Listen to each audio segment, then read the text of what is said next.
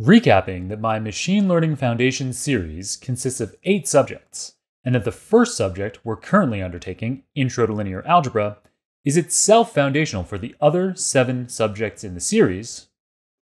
I'm excited to let you know that we're nearly ready for Subject 2, which details matrix operations.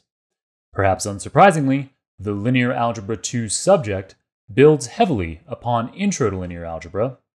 which is why I've highlighted it in bold.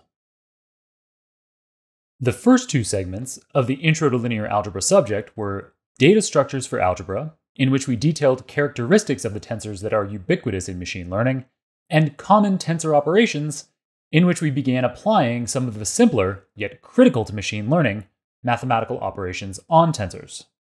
The third and final segment of Intro to Linear Algebra focuses on matrix tensors in particular. Matrices are especially widespread in machine learning, and some of their properties merit special attention.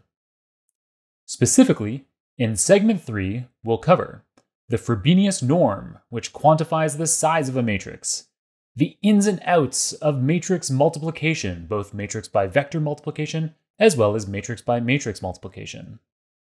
special types of matrices, such as symmetric matrices and identity matrices,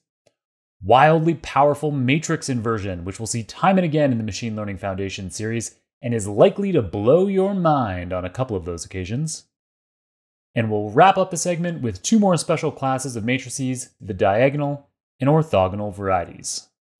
Not only will these topics wrap up Segment 3, they'll wrap up the entire first subject, providing us with the foundations we need to tackle the second subject, Linear Algebra 2, which features relatively advanced operations on matrices that build upon the matrix properties covered here.